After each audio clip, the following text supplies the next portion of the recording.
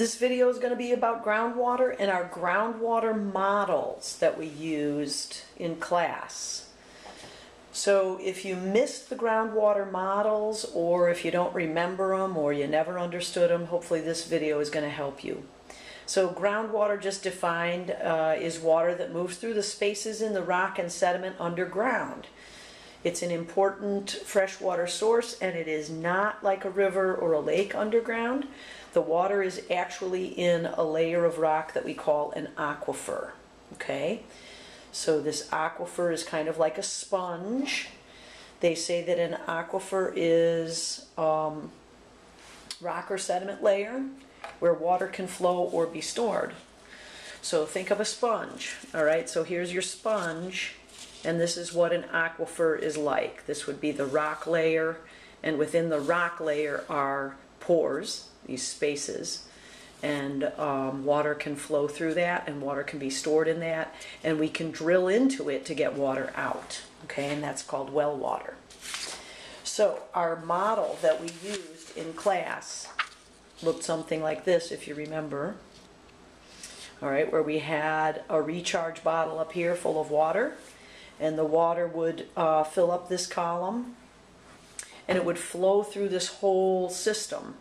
So this whole thing is representing your groundwater model. All right, and if you look on the right hand side, there is another column that says water.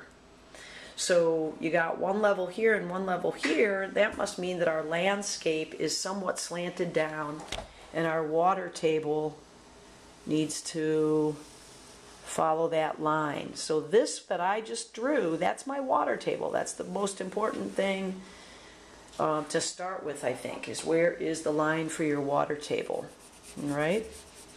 So there it is. That's the water table. What that means is that everything above it, okay, if this is land, and like this top line is the surface of my land, let's say, and this is where the tops of all my wells are up here, and that means that this black line, from the black line to the blue line, that must all be what is called our unsaturated zone, or otherwise known as the zone of aeration. So all of this blue, sorry, all of this green that I'm using is the zone of aeration. Okay? So zone of aeration is all of that green. You can see I've got some features. I've got a septic tank. Remember, that stores sewage, so yucky poop is in there. We got a lagoon that might be leaking, you know, from the bottom of it, and we've got a lake here.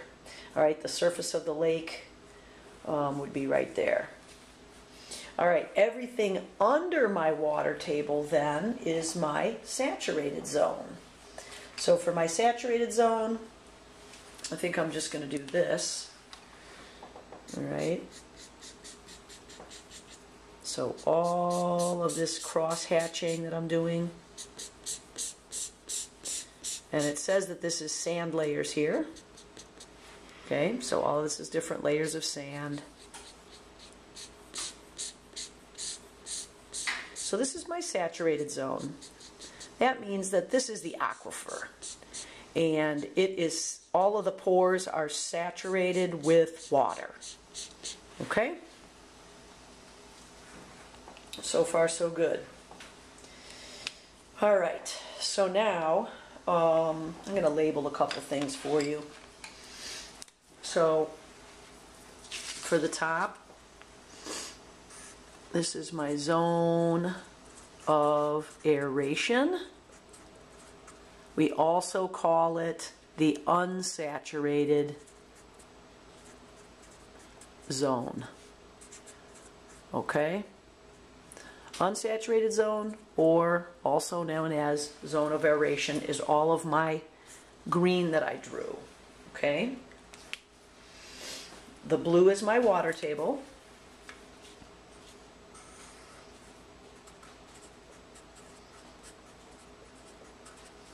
And all of this yellow highlighting that I did, all of this yellow highlighting is my saturated zone.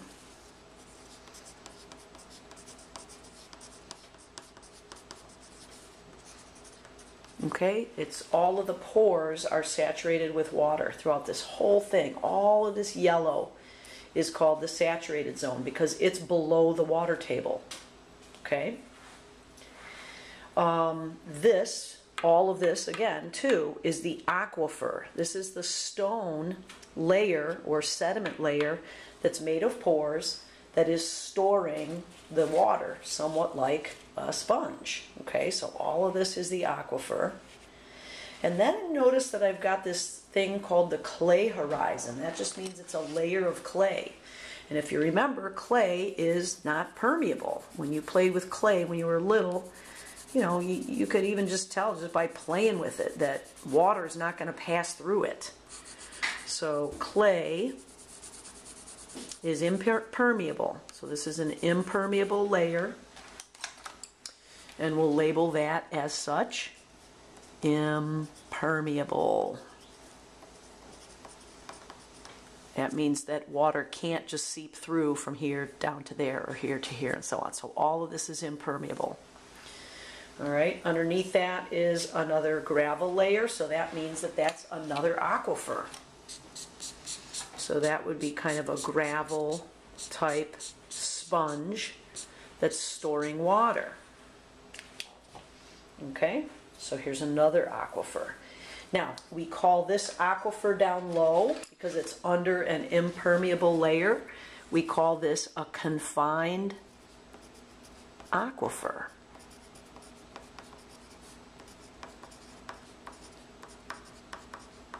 All right, and then all of this that is above that brown layer, all of this is the unconfined aquifer.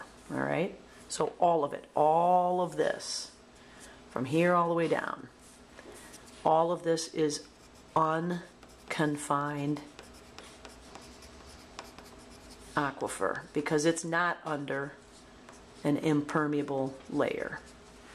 Okay.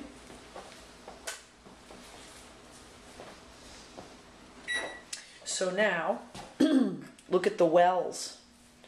There's lots of different wells all along the top, and they're all drawing water. But if you look, A is drawing from this unconfined aquifer, so you could pump water up and out of A. C is also pumping water out of this unconfined aquifer layer, and E is also, and so is F. So they're all using the same aquifer. Okay?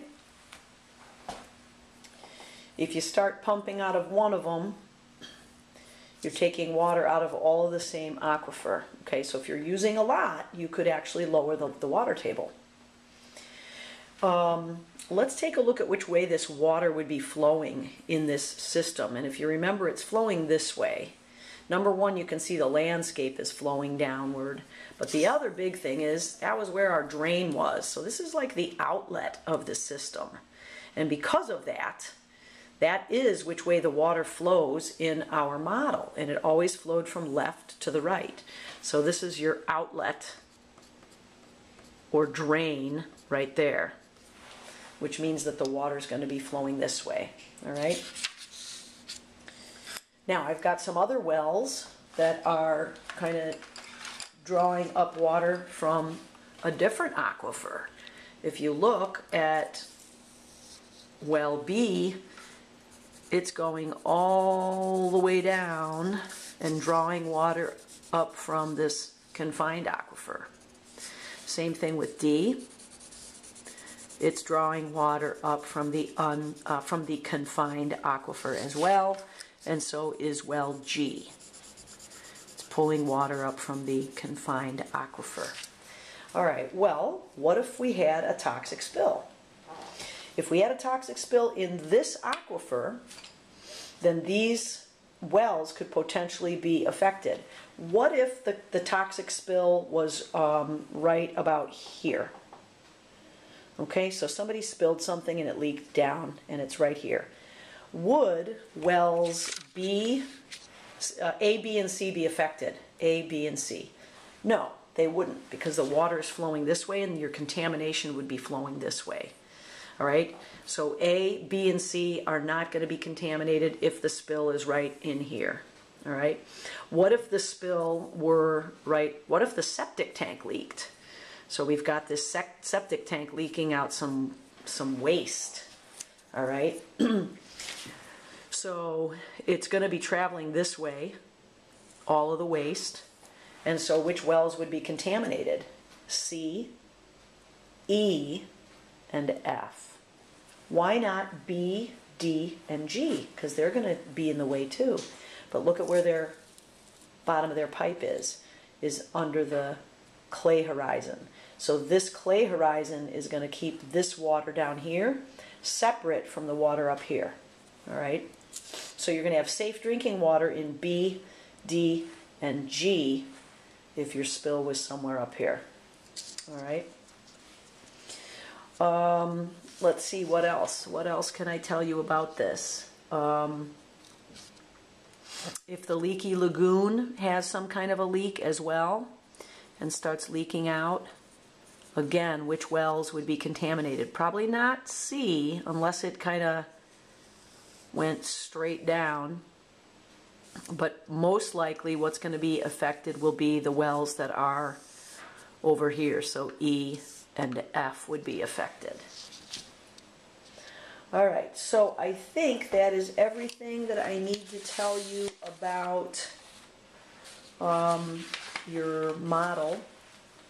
I guess one other thing would be what could lower this water table. So what could make the water table go lower if everybody was using their aquifers a lot? So if well A, C, E, and F were all pumping a lot of water, that could lower the water table slightly. Okay, or what if it was raining a lot? If it was raining a lot during a rainy season, then that water table can raise up, and it would raise up into this unsaturated zone. So the whole system would be shifted up a bit. Okay, so I hope that helps. I hope that you remember this lab and study for finals. All right, good luck.